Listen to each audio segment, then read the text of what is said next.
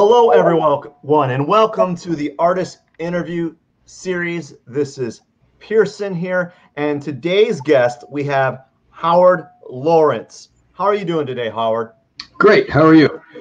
I am doing pretty good. Got a little dry mouth. It must be it's like dry in the house, so I think I need to turn on the humidifier and let that kind of run its course. So it's making my esophagus a little coarse, if you know what I'm saying, from being really dry.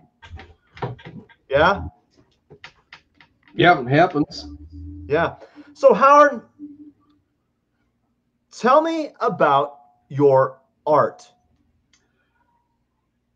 Okay, I'm pretty much realist, not photorealist, but realist style. Mostly, almost all watercolor, some charcoal, a little bit of pencil. I do a lot of things that I find from nature, animals, bugs, plants, trees, some landscapes, pet dogs, a little bit people.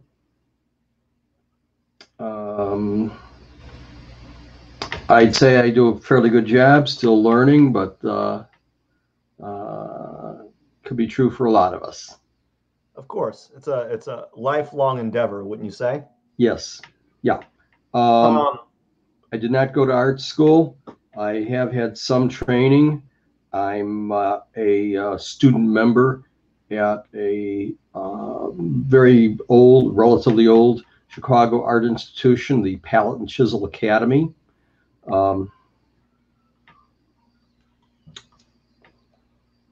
I have a wonderful art storefronts website. Yeah. So it says I heard that you had a really big sabbatical with your art. Why? Like you just said, like a giant break. What happened? Like a lot of people, I wasn't sure. There were several reasons. I had no certainty of a future in art when I was young. Not that I'm old now, but when I was an undergrad, I had taken some art courses. I did very well in them, but there was very little cohesion between the art school people and me. And while they liked my work a lot, nobody ever reached out to me. Why don't you come to the art school, or rather than major in whatever? So I went off, had a job, had a career, and in the last few years, I've gone back taking courses and now producing quite a bit of art and having basically my own art gallery online. What'd you get your undergrad in? Biology, math. Biology and math? Yeah. Which one do you like more? It was far and away more towards biology. Yeah. What fascinated you with biology? Like what specifically were you intrigued by? The whole concept of studying, this is going to sound kind of trite, or this is biology, studying living things that you could look into and see what made a specific part of a animal or plant work, go on, tick, you name it. What makes us keep going? When you were in college, getting your biology on, what animals did you dissect or research or do some microscoping, whatever you call it? This is going back quite a while. The corn blight in the early 70s. I was working in a lab that did research on corn blight. What's corn blight? Just like we're having this virus going around the world now, there was a great fear that the corn crops were going to be totally wiped out by this thing called corn blight. Really? in the early 70s. Corn, I really followed it since then, but corn, at least at that time, was what you call a monoculture, just all the same genetic, the same, uh, the same thing, the same corn everywhere. Therefore, all of it susceptible to the same disease. Oh, really? So, yeah. So corn blight was spreading. Uh, I'm not sure how it was defeated. I really don't remember. But there was a lot of research going on about what is corn blight, how to defeat it, and so forth at the time in the early 70s. Um, I mean, look, just like it or not, the virus that's going around the world today, to a lot of people, was not a surprise that a disease broke out and did this, went around the world, a new disease. There's been fears of organisms and diseases like this uh, in the scientific medical community for decades. So, Howard, I'm going to be honest. I don't think you can talk about the virus, but I don't think you can actually state the name of it uh, because it could be flagged online. I just heard Got it. that's the I will case. avoid that. So you can just, what's that? No, I understand what you're saying. Yeah. I'm not getting controversial here. No, no. I mean, I don't personally. I'm neutral in that, but like from what I understand is like if we state the title, like there's AI just kind of searching through it and saying, hey, you can't say what that. you're saying. That's fine. But corn blight, how is I know we're supposed to be talking about art, but I think makes it a little bit more interesting to kind of lift the veil about the artist a little bit more. Yeah. As opposed to just kind of talking about like the symbolism or what makes you tick as an artist. How has corn changed since the 70s? I know that they've like manipulated enough that this keeps mutating, or they make new variations of it. Is that true? I don't know. I'm not okay. I'm not a corn scientist. I really don't know. I just know in general. It's more like in the lab where I was working. I was given a job. I tried to do it. I was not one of the researchers. I wasn't one of the thinkers. Mm-hmm. But in general, I'm not sure how corn's changed. Yes, I know that they're constantly on the search for new strains and varieties that will produce more nutritious, easier to grow varieties of many different types of crops. That unfortunately also has its own controversies, and I'm not going to get into that either. Yeah. Who'd have thunk that corn would be controversial? You can answer that or not. It doesn't matter. No, look. I could really get thoughtful about that one. Unfortunately,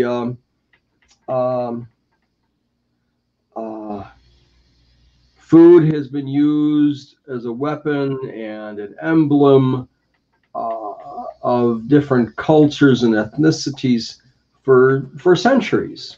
Yeah. The different foods have been associated with different peoples. Have you ever had herring? What's that? Herring, Herring. Herring? That sounds familiar, but I don't believe I have. Okay, it's basically it is a European pickled fish. Okay. Which is found mostly, say, around the Baltics, North Sea, something like that. I saw a map of Northern Europe with different varieties of herring matched up with which people would like it. The Danes would like this, Poles like that, Lithuanians would like this, different varieties of herring. And if you've had it, if you're of the bent to like herring, then great. There's other people I know that won't even look at it. So, hey, yeah, food has significance.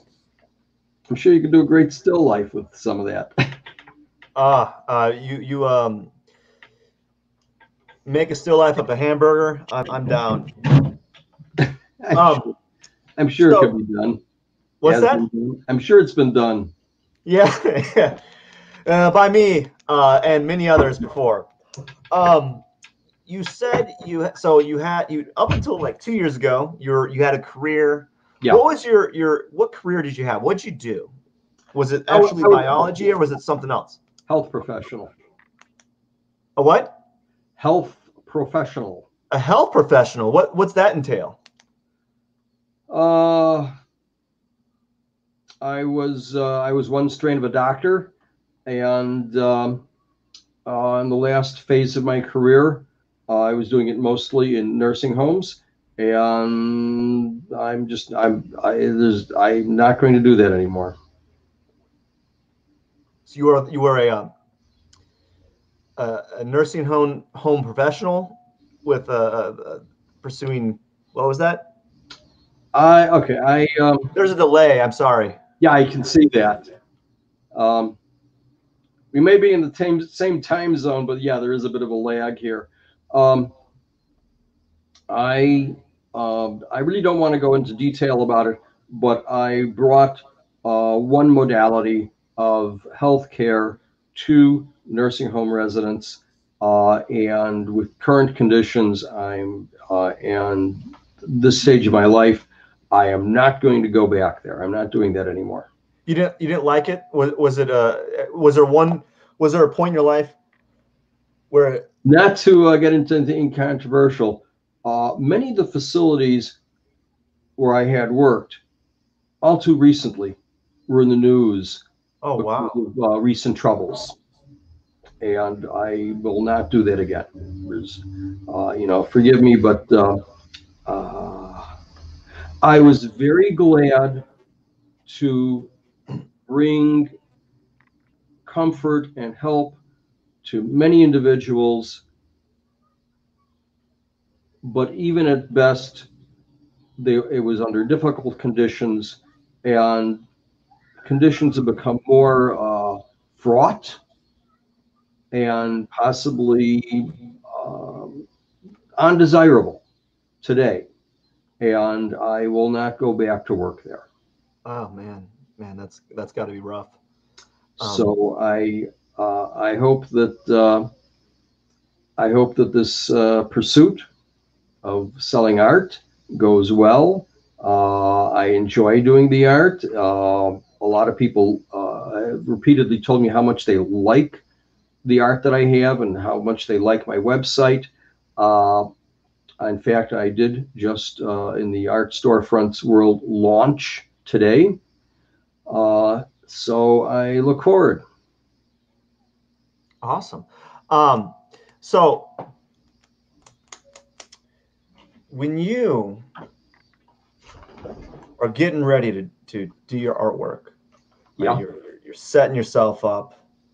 You're getting into like psychological mood, right? What does that like look like? What does that entail? Like, are you doing some push-ups, drinking some protein shakes before you start picking up that pencil and start doodling, or are you you go on Amazon Prime or Netflix and uh, binge watch some old soap operas or something, and then get ready? Some of all of the above. Uh, separate from the art, I try to do as many push-ups a day as I can. Like sets of 10, 15 at a time. No protein shakes. And frequently when I am drawing or painting, I'll have in the background something playing, the audible portion of a YouTube, something like that. Audible something from Netflix, just not watching the picture. I do use the computer screen. A lot of times I'm not drawing from life, but I'll draw from a reference picture. I will have taken a photo of something I've walked by, uh, some interesting looking wall, plants, insects, flowers. I'll take a picture and I will save it and I'll use it as a reference photo. and I'll have that on the screen on my laptop, and that is what I will draw or paint. So I'm a little bit. I will paint plein air, actually be outside in front of my subject. So I'll do it that way. But yeah, I do all those things. I certainly listen to music or latest news or whatever. How many push-ups did you do today? About 50. Awesome. That's awesome. How many could you do at once? Like your all-time record? 15 to 20. 15 to 20? Yeah. Straight? Look, you know, that's a whole nother thing. I mean, look, hey, you know what I mean? You can go online, you can read about people that are into fitness, and they're talking about doing 200 push-ups a day or 100 a day. I did 100 push-ups every single day for a month. This is my transformation. Those kind of things. Look at my body before and after. I would say, yeah, I'm definitely healthier for it. I think a better exercise, yeah, push-ups are pretty standard. There's a thing called split squats, and those have helped me a lot. That I've noticed with the split squats, I've noticed a big difference in the strength of my legs and balance. Is that like a wide stance squat? No, you throw one leg back and you slowly go down. Your knee kisses the ground and you come back up. Try to keep your back as straight as possible the whole way through. You do a push up to the ground? Hang, no, yeah, sure you do a push up to the ground. You're talking about squats. Hang on, live. Here we go. We're going to do a split squat. I'm going to try and show you this. Okay, and you do those. Oh, look, the dog. Yeah, Mr. Dog is here. Here I go. Okay. One leg goes back. Okay. The knee is going down. My knee kisses the ground, and I rise back up. Okay, so like now a lunge. The other one. Now the other knee. Let me get a little closer to the camera. Here we go. The knee comes. No, that's not really showing up. But knee goes to the ground. Come back up. So and you keep doing those, and you will feel it in your quads. Yeah. You feel on the front of your thighs. Yeah. And I have noticed that my legs are stronger with my doing that, and that I can more easily maintain staying on one foot for quite a while, not lose balance, be able to contort myself more. I've also been recently doing more stretches. Yeah, good. But anyway, I imagine. I'm sorry, you go. Can't hear you now. Okay. I was kidding. I was making it seem like I was talking about. Was it? Yeah. So I imagine, doing the split squats is because you're putting all the load on one leg, and also pretty good for hip mobility. Yeah. Yes. Yeah. You want to make it more difficult. There's a variation called, forgive me, I didn't make this name up, Bulgarian split squats. Where I know those. Fine. It's where you raise your leg up. Yes. Put it on a thing behind you, and then you step or a chair or something. Yeah. You don't have any support. It really does the job. I agree. I do a few of those. Yeah. What was the most recent thing you were listening to when you were drawing? Uncontroversial. Probably something about watercolor on YouTube. What'd you learn? On YouTube, you can find hundreds of presentations on anything you want. Probably how to do an interview like this. I probably should look it up. Yeah, and certainly about watercolor. Most recently, I was listening to, forgive me, I cannot remember the man's name.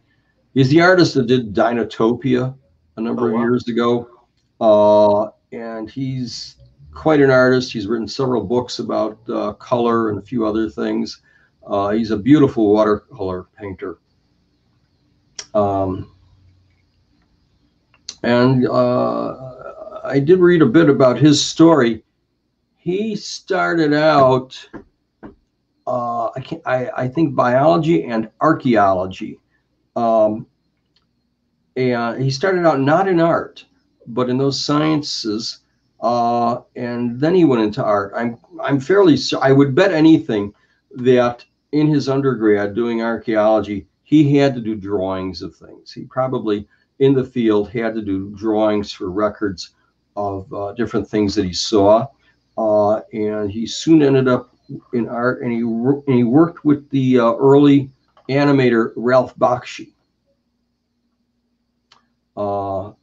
And on from there.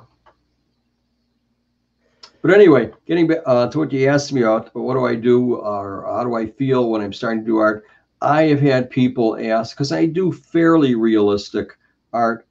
I've had people who have looked at some of my pieces and said, with great surprise, you did that.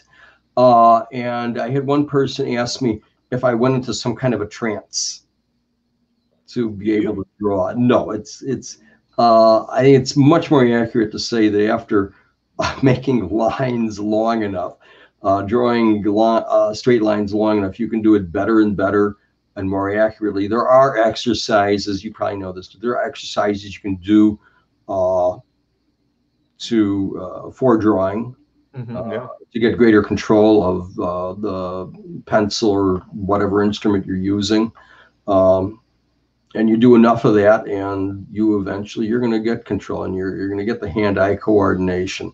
And there's a practice called automatic drawing, where you don't look at the paper, you don't look at the pen or the pencil, and you're like this. And you can do a fair job. You can certainly do an interesting job. I did an interesting one of a piano a couple of days ago that way, just looking at the piano, not looking at the paper. Yeah, blind contours is what I call them, or what they're known for. But automatic drawing is another way. Yeah. Yeah.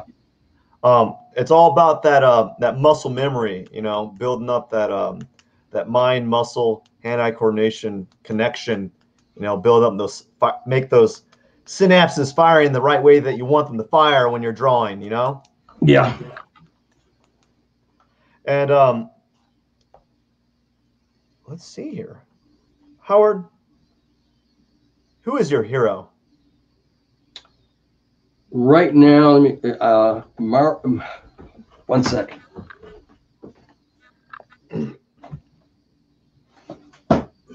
Here. Yeah, one of them is Mario Andres Robinson. He's a very fine painter. He's current. He's working now. I mean, look, out of the past, Sargent and Wyeth. But I mean, some of the guys that are painting now, Henry Casilli Jr., Mario Robinson, Mary White. Wow. They're all really good. Their work is really fine, better than mine. Yeah, that's awesome. You're an artist, that's for sure. A little bit. A little bit. Do you research often? I'm very influenced by other things that I've seen, and it comes out in my art. And when I look at what these people have done, it to some extent is reflected in what I'm doing. They certainly give me something to aspire to. I'm not really big into the philosophy of all of it, but I certainly feel a lot more attracted to art that really looks like the things that we're looking at, realist art, abstract, something where you need to have a guide, a index or whatever to decode the abstract painting you're looking at does not appeal to me. I understand, yeah, people are trying to express something, and that's wonderful, but I get a lot more out of realist art, and I'm part of that. Uh, uh, there's I yeah, there is a whole institute that's developed that's devoted to the philosophy of realistic art. Um, there's a painter, Cesar Santos, who does very classical work, or very playful with variations on classical work. Mm-hmm. Uh, and he said, this is what people want. He made some kind of a statement about people want the realist art. They don't want the abstract art. I think that as a virtue signal, there is a lot of people who will tell you that they love abstract or they want abstract or it's so meaningful, but I don't get it. I don't see that. I don't buy into that. I like the realist stuff. Uh, I'm not, and I'm not saying that I'm buying into the grandest, most florid, most intricate uh, paintings from, say, 1600 depicting the grandeur of the church or this king or that king. I'm not making political statements like that. And I think that realist art can equally well support the here and now. Henry Casilli Jr. He painted the horror and nitty gritty of the Vietnam War from the battlefield. Mario Robinson and Mary White and many others, they paint beautifully regular people. I'm sure they've done beautiful paintings of somebody who could be working at a diner or a gas station, or just anybody in your neighborhood. Same thing with Caselli. Henry Caselli was from the Ninth Ward of New Orleans. They do beautiful work. I hope I do beautiful work someday. It's good. It's good to have like a heading, a measure of people that you want to kind of like put yourself with, to kind of study them, and you want how do you know something's good? Well, you got to have someone who's better than you to kind of like do a little compare and contrast, and in order to gauge it out. Name dropping all over the place here, but have you ever heard of Proco? Yeah, I heard of him. Yeah. Fine. Yeah, he's really big on the internet. A lot of teaching on the internet. And he certainly teaches fundamental classical style for drawing figures and faces. And I did not go to art school. Yeah, I'm with palette and chisel today, but I did not go to art school. And recently, he and that guy he works with, Marshall Venderuff, did a series of podcasts to recreate the experience of going to art school. So you can set up doing your own art school, or somehow in your head. Was it satire? Was it like a joke? I don't think it wasn't a satire. It was pretty serious. They also did a piece on the value of going to art school and the value of not going to art school. So, I mean, I think a lot of this talks to how you set your space up. How do you maintain your materials? What materials would you use? And yes, what influences would you pull in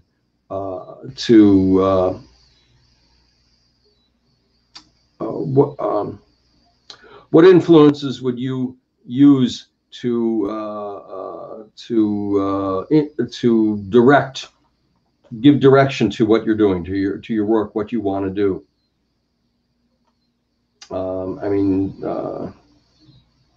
Look, I really like looking at other people's art, and I'm convinced that all the times I've ever looked at other paintings, whether it's at a museum or in a book or whatever, it's all influenced me. Somehow it's all going in my eye, and bits of it come out here and there that they influence how I throw things back. And I also, and I'm not just, it's not like I'm like the lander on Mars that's taking objective pictures of everything. Yeah. When I make a painting, I've chosen certain things. I will choose to paint this bird that's taking this particular pose or stance instead of another one for some given reason. That bird looks like it's talking to me about something. That squirrel has put 1 foot forward and it's holding its ground when it's glaring at me. It's saying something. All these things say something. If I paint the walls of a couple of houses and the light is a certain way, I'm saying something about this scene, about how it feels peaceful or not, and what that day feels like. What did it feel like to be there on that afternoon? So it's all in there. So you said you liked you fancy John Singer Sargent. Is that correct? Yeah. Why? Okay, one reason is kind of technical, and the other one is, I guess, about style. Technical thing is that for years, many, many years, paintings in oil were considered supreme. And many people still have that feeling. I was once in a critique not so long ago, and my piece came up, and the guy that was doing the judging looked at it. He could see it was watercolor, and he made a comment, something like, "Watercolor? How could you?" And I know the guy does only oils, and he was saying that oils are easier. You get more control with oils. But anyway, so Sargent helped bring back watercolor to be respectable. And if you look closely, and I haven't looked that much at Sargent, I should do more, but Sargent could put across a lot in a painting with very little. Yes. There's a very famous painting, I can't remember what, it was from Paris, of a relatively young woman standing, I think dressed mostly in white. And if you take a look at the face, there's really not a lot of detail. Yeah. There's not a lot there, but he gets a lot across. Yeah. I agree. Her look, her pose, he communicates a lot of information with very little. Yeah. I think that's if you look at some of his work, right, and you zoom in, it's really abstract. It's just like it's just a mess. But like you pan out, it's beautiful. Yeah. So yeah, and his watercolors are really nice too. They're real good. You know, I like seeing them. Yeah.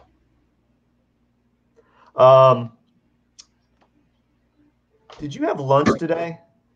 Yeah. What'd you have?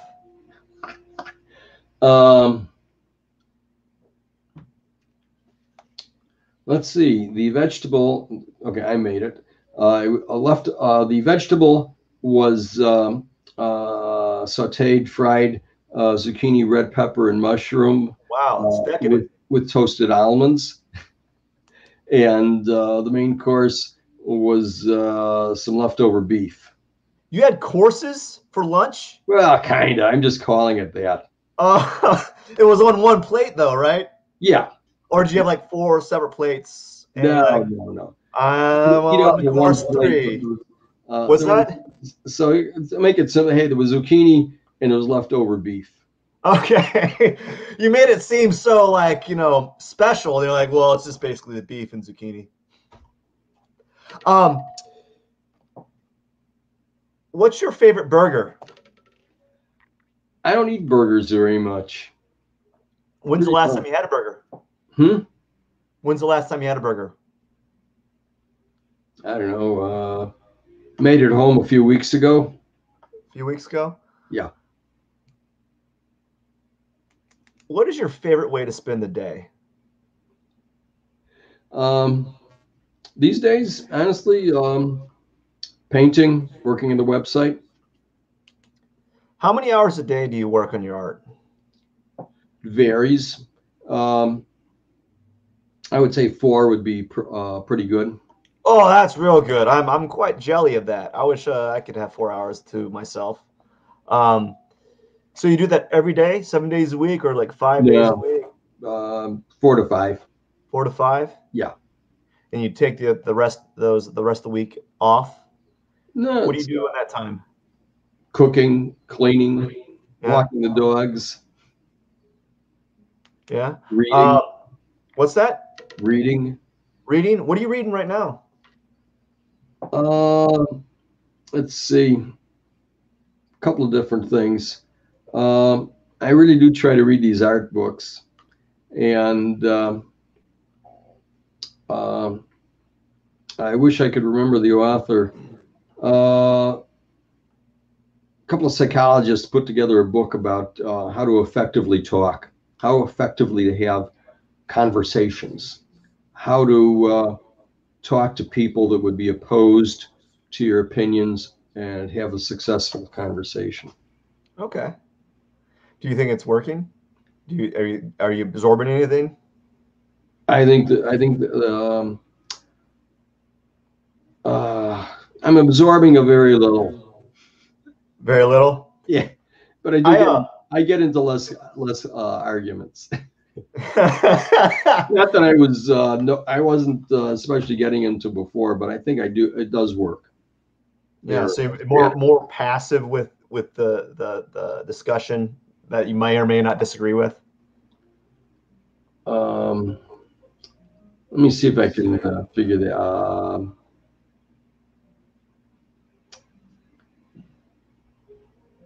Right now, if I were to try and tell you some story about, uh, uh,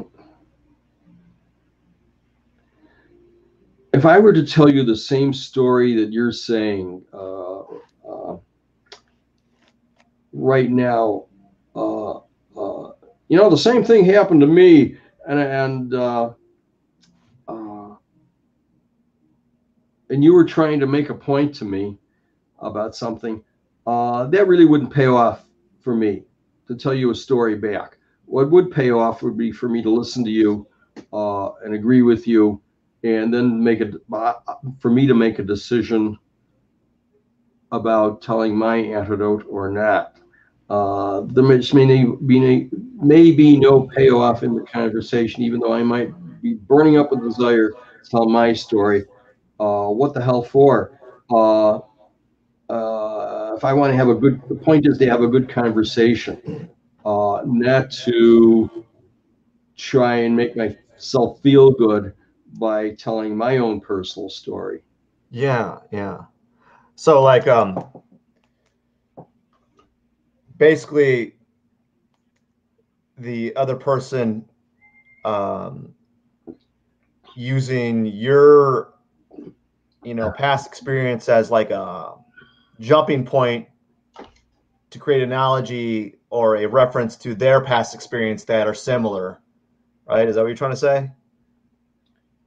Yeah, but it pays off for me to keep it to myself and let the other person tell their story. Yeah, yeah. Well, tell me Make, more of your story then, Howard. make them feel good, huh? Tell me more of your story. That's my story. That was my story. That's one book I'm reading. Uh, I don't know. I've been uh, okay. Last few days, I've been overly involved in setting up my website.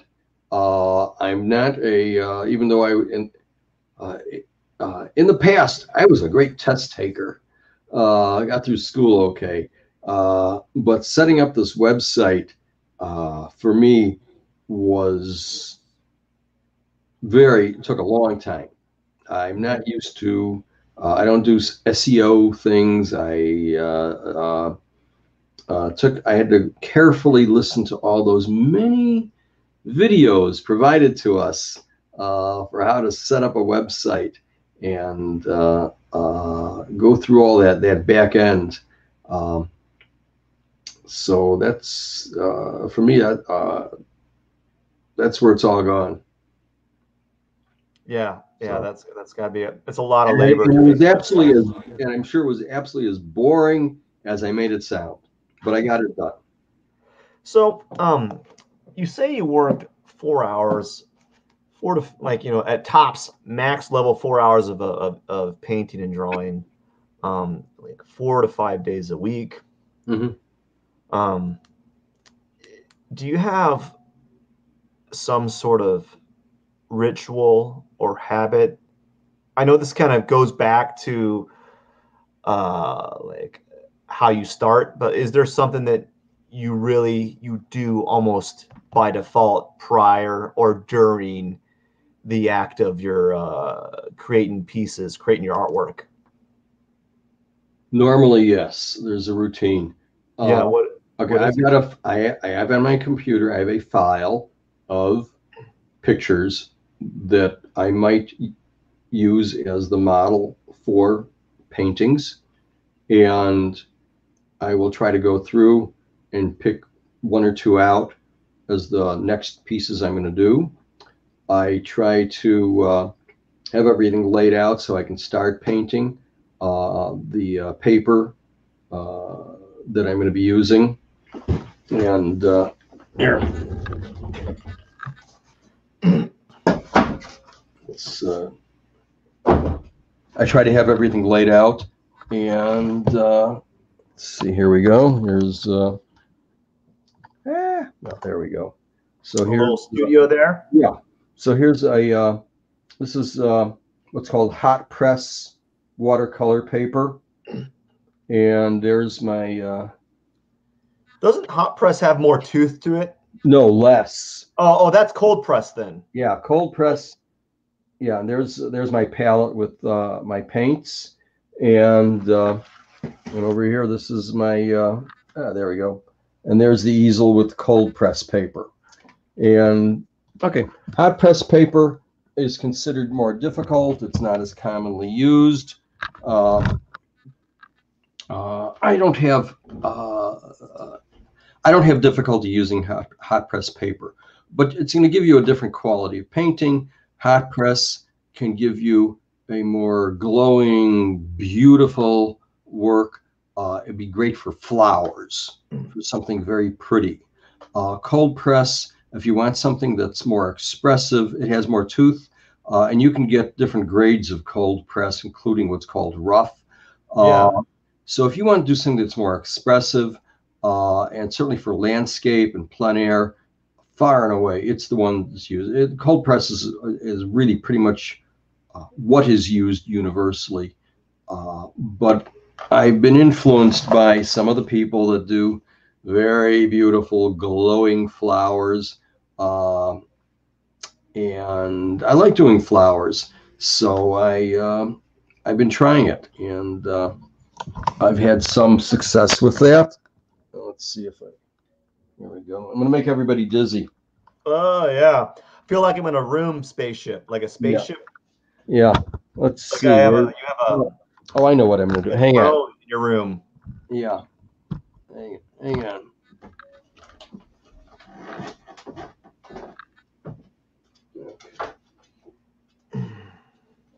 Let's see. Can we? Where are we here? What's with the can? Oh, it's the here we go. There. This is something I did very recently. This sparrow, and this is on hot press paper. Yeah,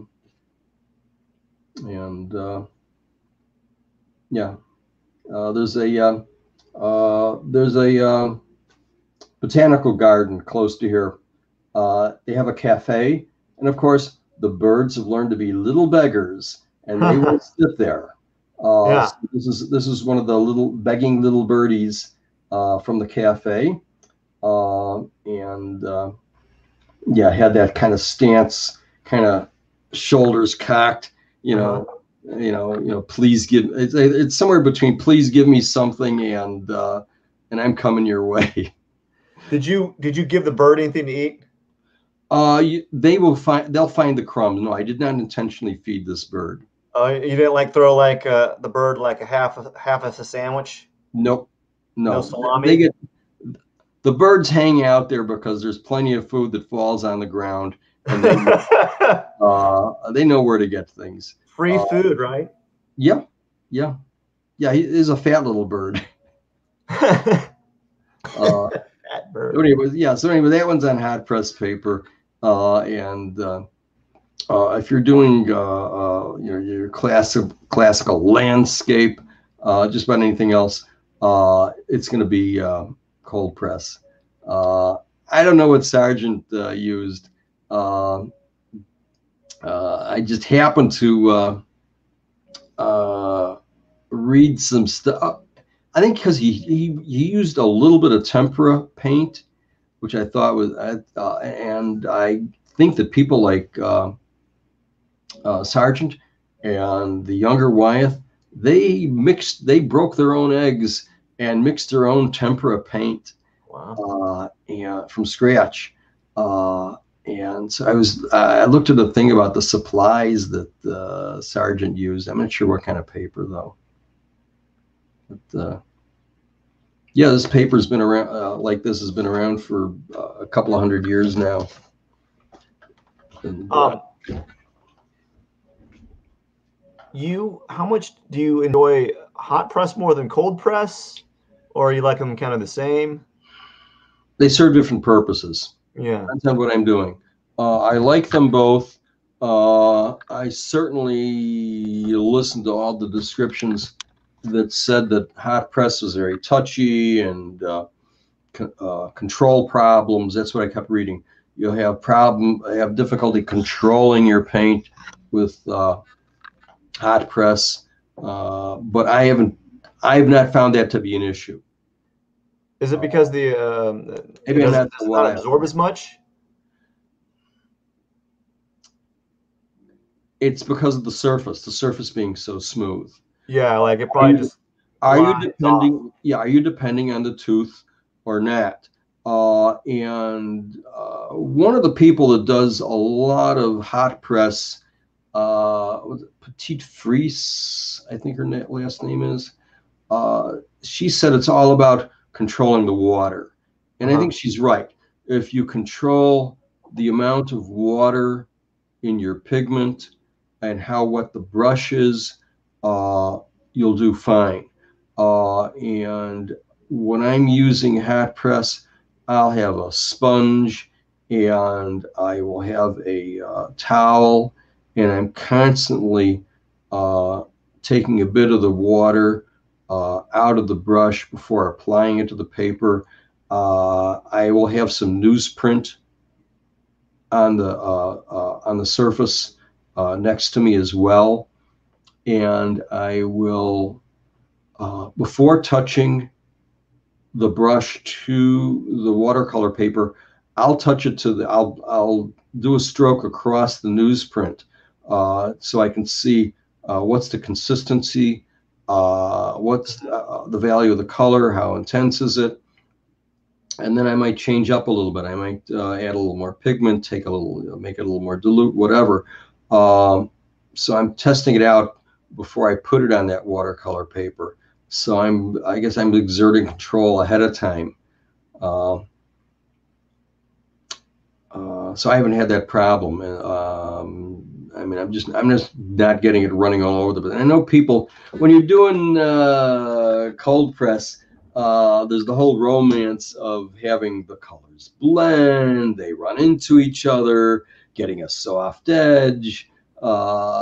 People they're just in love with playing with the watercolor and getting all those different effects like that. Especially, you're doing the woods and the trees in the distance. And, the honest truth is that those trees are kind of blotted there a little bit, but hey, they look nice. They're very pretty. Mm-hmm. Get a nice hazy effect going. Blur it up. You blur it up, Yeah, people love doing that. There's one teacher I had, I know a lot of people do this. He had a toothbrush with him, as well as all of the conventional watercolor brushes. He had a toothbrush, and every so often we say, that area, I want to warm it up a little bit more. Maybe take the toothbrush and dip it into a little bit of a warmer color, and he would flick from the toothbrush. He would flick little droplets onto the paper. So you don't do that with hot press. You're going much more intentionally and accurately. So hey, it's what do you have a feel for? What do you want to do? What do you want the result to be? It's very intentional. Have you done a toothbrush thing? No, I have the toothbrush, just haven't done it. Use the toothbrush more sometimes to clean my palate. Uh-huh. And that wasn't supposed to be a pun. A what? Did you use Crest?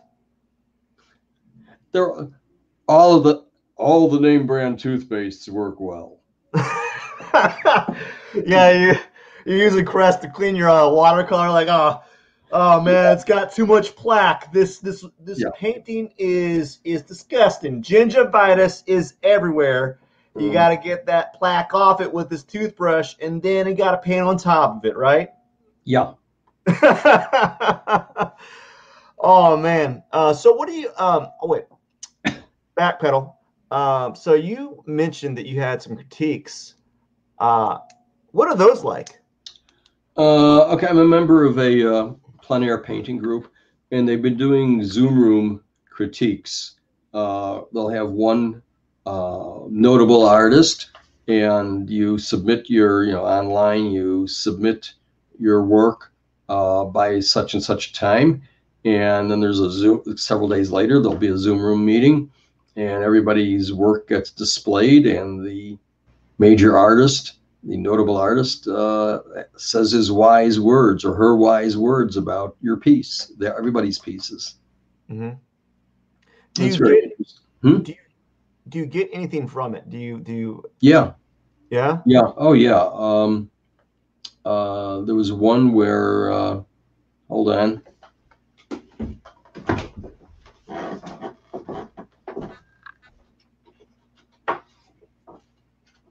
I'm glad that you're not like getting stuff outside the room. Yeah, I'm not walking around the block. Let's see. Lower. There we go. Yeah, this delay is crazy. Mm-hmm. There we go. Okay. So I did this one. I wanted to work small. Mm-hmm. I didn't want to do a big one. Honestly, with these critiques, they have a deadline by which you're supposed to submit things, and I don't do things well in advance for these. Yeah. So I did this kind of, I said, okay, let's work small. So he did say a thing about the foreground grass, so I guess that passed okay. But the let's see, which one is it here? Yeah, he said that duck was too thin, should have been wider. Mm-hmm. And that the other one on this end, the placement of the feet was off. Mm-hmm. The feet should have been farther forward to really hold up that duck. Yeah, it looks like it's going to topple over for a second. Yeah. Yeah. And that he wanted to have more going on in the mid area that I kind of neglected. That yellow area is kind of empty. I should have done something more with it. Maybe a little bit darker. Yeah, some gradation. I should have had more contrast with the area that they're sitting on. There should have been more gradation there. Mm-hmm. So, yeah, it is very light in the background and and foreground grass. Yeah, and let's see. This is a cold press paper. Mm-hmm. So I did it kind of quickly to get into the critique. Do you do any like pre-sketches, pre-studies? Not enough. Not enough. Yeah, it's laziness. I should do more sketching before it. It's very helpful. Yeah. it might be helpful to get just take out your sketchbook, you know, and out of that 4 hours of time, you know, Yeah. allocate 30 minutes and then work on your sketchbook and get some of that those mistakes, some of those errors out of the way, you Yeah. know, and that way. I should devote more time to sketching. Yeah.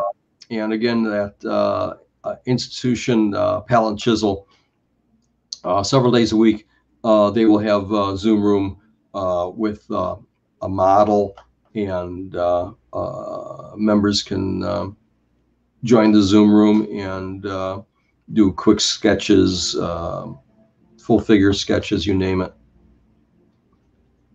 But yeah, I should do more of that. And I did. Let's see. We actually did go out of the house this Sunday, past Sunday evening, and let's see. I don't know how this is going to show up here. We heard a piano player and a singer. So I did some sketching there at the venue. Here's Is that charcoal? Yeah, it's bar charcoal. Yeah, I get a lot of mileage out of bar charcoal. Bar charcoal.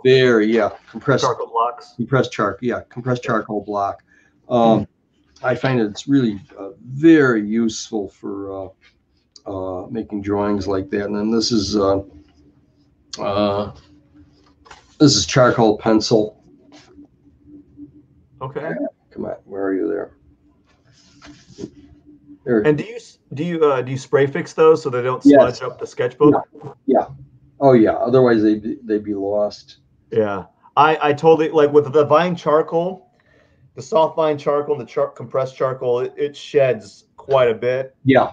And I try to veer away from using charcoal in like a sketchbook because I worry about that type of thing occurring. And I used to use a lot of pencils, but I don't do that anymore because of that. I just use pen, you know. But that's interesting that you chose to use charcoal with your sketchbook. Yeah, have you tried doing that on some of your major works? Just do strictly charcoal drawings? Mm-hmm. Yeah. How'd they turn out?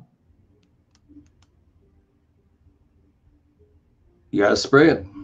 You gotta spray it with Fix. You can make some very beautiful things with charcoal. Yeah. There were some classes I went to where the teacher would talk about this gives a better black, this is more black, this is darker, you know, this ebony pencil, whatever. But charcoal, and for a long time I resisted using charcoal. I really tried to stick only with graphite.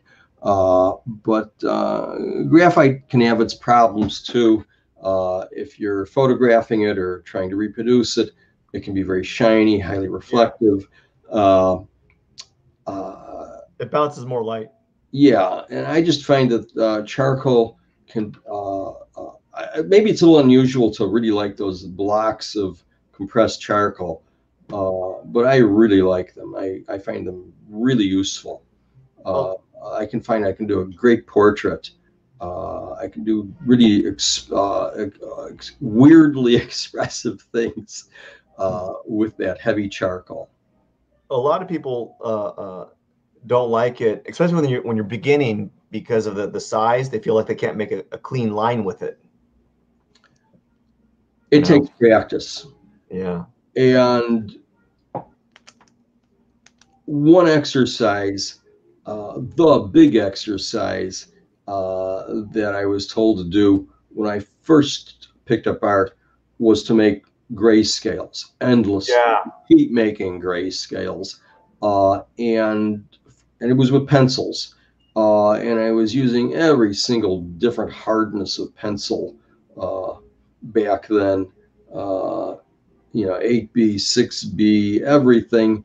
And I did an awful lot of it. And I thought, for a while, I thought this is crazy, but it helped me a lot.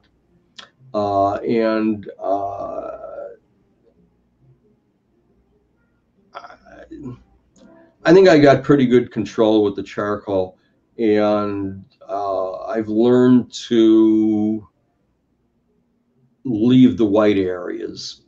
If you want to, if there's an area that you don't, that shines or whatever, leave it be. And Yeah. and I find the charcoal, especially like I was saying, those bigger blocks of charcoal, very useful for that, more than the vine charcoal. I know you can get really thick vine charcoal. Yeah. In fact, Cesar Santos, I saw he did a video where he was camping. He was out in the mountains and he was painting, but then he had a wood fire and he picked up a large stick, like a 2-inch diameter burnt stick, and started doing a charcoal drawing with that. Just Works. yeah. Works. He was kidding around. He was fooling around, and he said so. But yeah. Do you have a fond childhood memory that you look back upon with like something that brought you joy when you were younger, you know, some event or action or things that you went to, or like a place, you know, what kind of fond memory do you have that really speaks to you?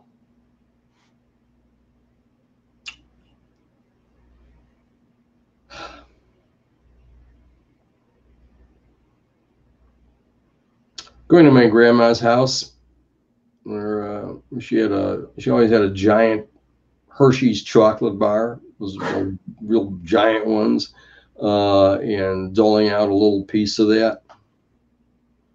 Yeah, They have those still, or those like just like back in the day they had them. this is a back in the day thing. I don't know. I'm How sure big was this Hershey bar? You know, I was a little kid and everything seemed giant back then. It could have just been a regular Hershey bar, right? No, it was definitely bigger than usual. Oh, that was before they called them king size. I have no idea what they called it, but it was big. And that's something that you look back at with joy and happiness. Yeah, it's a warm memory. Yeah, yeah. That's nice. Thanks for sharing that. Do you have a prized possession, something that you like? We're kind of getting into like sentimental stuff now. I have a few questions that are kind of sentimental. Do you have anything like, it could be important to you, precious to you, but it could be like garbage or trash to someone else? You know, it could be like a bottle cap, you know, from Cheers. You ever see the show Cheers? Yeah. And the main character got his name. Well, he used to drink a lot of beer, and he had a bottle cap that he kept in his pocket because it was the last beer that he ever had, and it was very important to him to keep that as a token or a reminder of where he's at now and where he's been, you know, in the past. Yeah. You have anything kind of like that? I gotta tell you, not really. Yeah, I don't really think I have anything like that either. You know. Well, but I'll tell you what, I will use that as a segue into introducing. I'm gonna get up here. Come on. Come on. Here's my 1, 2, 3. You're gonna be a star. Okay, buddy, you see yourself there? You gonna say anything? No, you're not. You're just gonna look around. So that's Buddy? Yeah, his name is Buddy. And Mr. Dog. So he's your like prized possession at the moment. You know, your love and joy. Yeah, he helps. He helps. That's awesome. Yeah. Does he have like special treats that he likes? Far and away, yes. Yeah. Like what? Bacon? No. No? Oh, there's two things. There's these kind of soft biscuits that he goes crazy for, and Okay, another ethnic food. Um, we've got some. I don't know if you ever heard of this. We've got some leftover matzah. Uh, Yeah. okay, fine. He thinks it's a treat. He thinks that those dry crackers are a treat, and he loves them. He knows where the box is, and you would never do anything special just to get a treat, would you? And I've got a spell around him.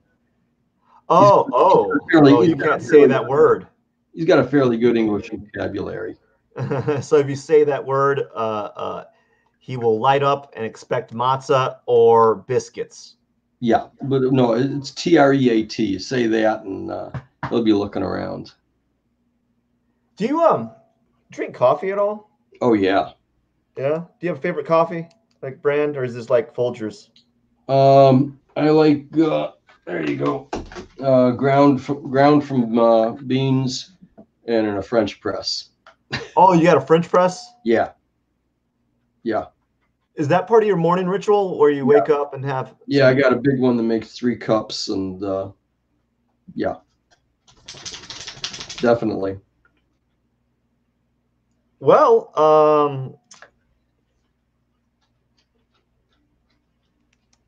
I don't really have much else to talk about, Howard. Hey, Unless you want to, I've run on questions. Unless you want to talk more about corn blight or some science stuff, I'm interested in hearing. no, I don't have anything about no. Hopefully corn blight's going to be in the rear view mirror and not come back. I called it blot for a second. Anyway, here's the other dog. Yeah, it's kind of. Is that watercolor? Yes. Ah, watercolor. You should have got oils. Yeah. Should have, but I didn't. I thought you used oils, Howard.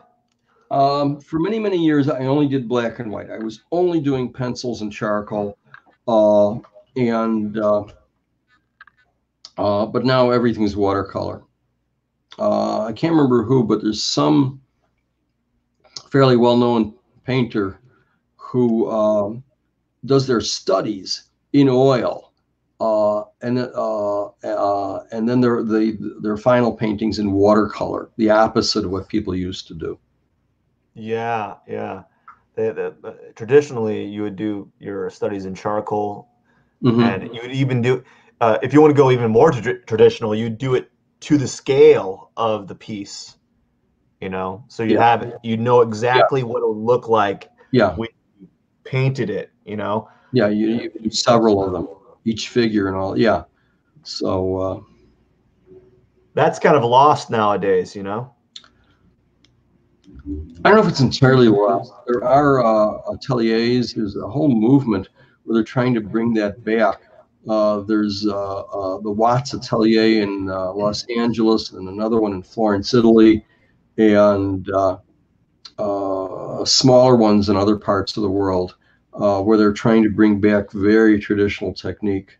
That one guy I mentioned, Cesar Santos, he was trained at Florence. Have you thought about taking any of those courses? Is there any online courses or any way that doesn't involve traveling to them? Yeah, I through the institute called Pal and Chisel. They were all live in person. Everything was live and in person up until this spring, and now they're switching to a number of courses by Zoom, trying to have a few with great social distancing. You have a few people in the classroom, and I'm going to start a course, a watercolor course with Dale Popovich this Thursday. Are you excited? Yeah. Yeah. What's Dale Popovich do? He's a fairly well-known watercolor painter, landscapes, plein air landscapes, forests, trees, and like that, which I know a lot of people love. and some. Okay, I definitely gravitate towards um, people to do portraits and other things locally where I'm based in Chicago. The trend is heavily towards plein air and forested landscapes. Dale Popovich is a well-known forested landscape, beautiful thing, and I know a lot of people just love that, and it's fine. I think I've got a lot to learn from somebody like him. Yeah, yeah. Well, Howard, we're about to end the conversation, end the discussion. Unless you have something else to add. Not right now. I'll tell you what, I'll let the world know that next thing I'm going to do, I'm going to go to Mr. Pierson's website and I'm going to like it. And I'm going to like it on Facebook. Awesome. One last thing. Do you have any words of wisdom or advice for young artists or just young individuals? It could be anything. It could be about art. It could be about life advice. Well, I would say it's going to be a lot about art. That if you're organized and have a good attitude about it, yes, you can make a living in art. You can do well with art. You can. Don't listen to all the voices in the art world that disdain making a living. You can make a living. You do have to promote yourself a bit, but that's just fine. But more importantly, and why would you, even if you don't feel like doing that, why would you do it? I have heard artist after artist in some way talk about how they are happier people because they pursued art. And I think that's a pretty generally true thing. People that pursue art are happier, more satisfied. Go with it. All right. Anything else, Howard? Thanks, but no.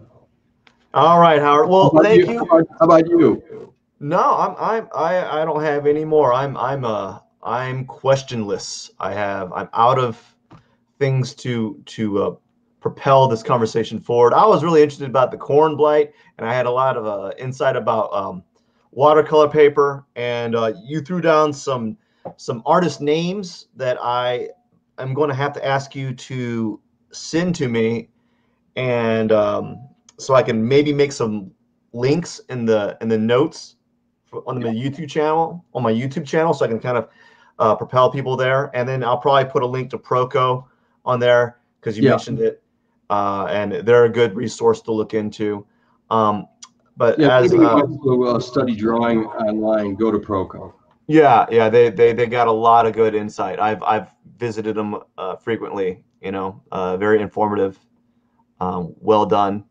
Howard, I really appreciate you taking the time out of your day to talk to me about your work and getting to know a little bit about yourself. Right? Thank you. And I really appreciate it. Okay. Thank you for this opportunity. You're welcome. And let's keep in touch. Yeah. Excellent. All right. Take care. Have a good evening. You too. Bye. Bye.